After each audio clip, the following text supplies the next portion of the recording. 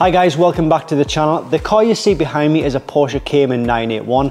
But this video is really suitable for the Porsche Boxster and Cayman 981 and maybe some others as well.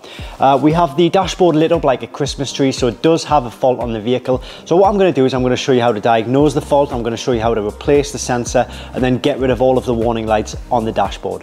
Let's get started. So you will need a scan tool to diagnose which corner is at fault. We recommend the POR version 3.0. I'll pop the link in the description below this video. You'll need a flathead screwdriver, a replacement sensor. I will put the part number to the correct sensor in the description below as well.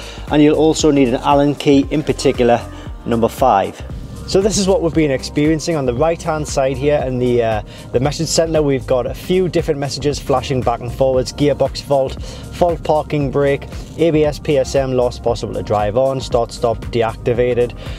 It's quite difficult to keep up with them. In the center we have the ABS warning light, this one here. We've got the traction warning light, and we've also got a P warning light. So that's what we've been getting while driving. Now when hooking the tool, the POR version 3.0, up to the vehicle, we're going to click into diagnostics, and what it'll do is you can either select your vehicle manually, which I'm going to do.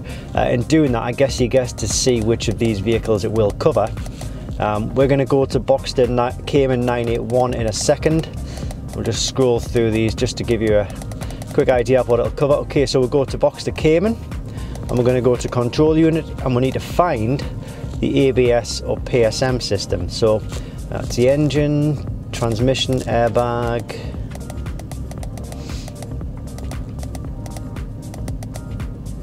PSM, Porsche Stability Management. Okay, so that is like the ABS system. That's their terminology for the ABS system.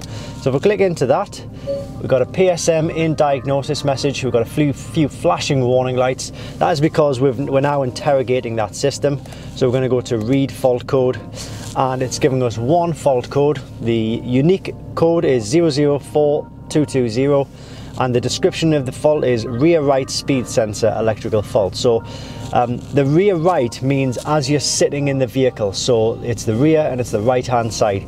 I think they used to put like passenger side or driver side, but it used to confuse people because there were right hand drives and left hand drives. So now I think they just use right and left as you're sitting in the vehicle. Okay, so this gives us a good idea that the rear right ABS sensor has failed.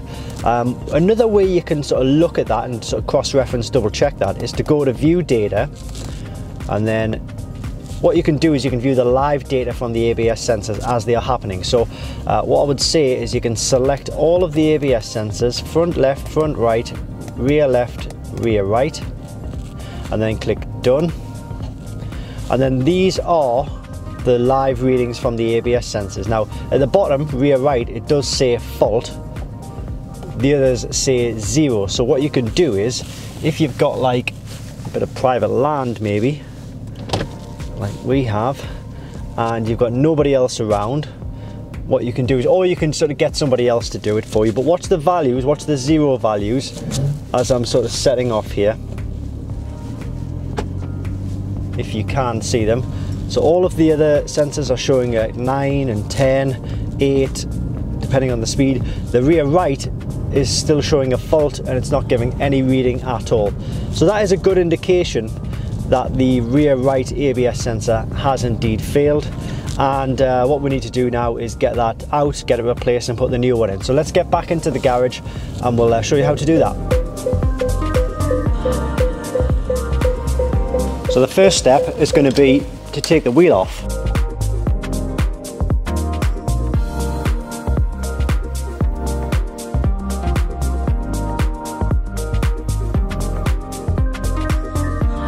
So once we've got the wheel off, I'll show you where the ABS sensor is. So this is the connection to the ABS sensor here. Hope you can focus on that.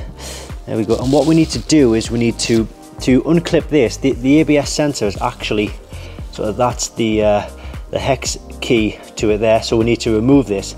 The easiest thing to do would be to unclip this connection first. What you need to do is kind of push down on it, and then get a flathead screwdriver and push up on that, and it kind of unclips it and then it should allow you to pull it out. Okay, and this is the ABS sensor that we're going to change.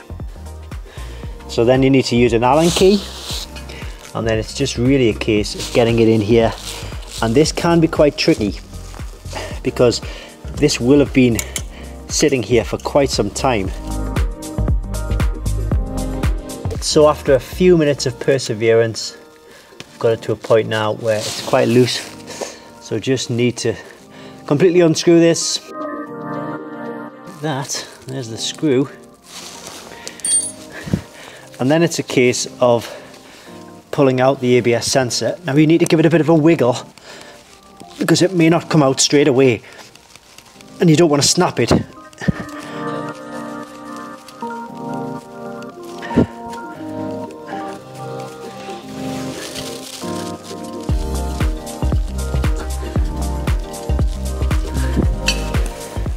And there is the sensor.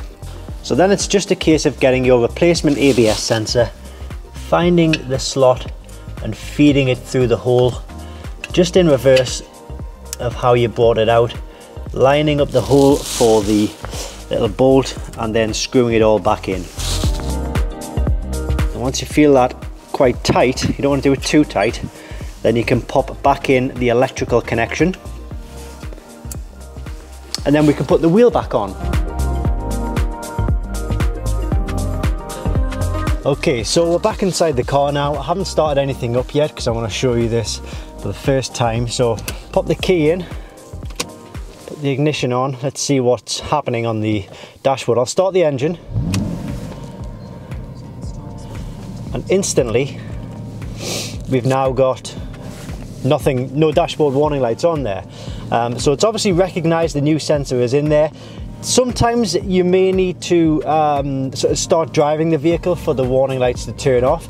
Sometimes you'll need to actually erase the trouble code. So what I'll do is, in fact, what I'll do is I'll move this car out of the garage just so we get a bit of better light on the camera work there. Right, so it should be a bit lighter. So we're back with the scan tool now. We're going to go back into diagnostics. In fact, what I'll do this time is I'll show you the VIN identifier, so it just basically reads the vehicle for you without having to find what information you've got. F1, yes. So we go to control unit and we're going to go back to the PSM. These warning lights are coming on because, remember, we're interrogating that system. So read fault code. The fault is still there. That's because what we need to do is clear fault memory, click OK to that, erase operation done. So we can go back in, we'll go back in to read the fault code. It's now telling us there are no fault codes, and what we can do is we can double check everything is working fine, because remember, we can do the live data test. So now it's showing 0 at the bottom there. So if I'm to start driving the car, which everything is fine, don't worry about the flashing warning lights or anything like that. But if you look at all of the values are now moving correctly. So that is job done, really. And what I'll do is I'll just stop the car here.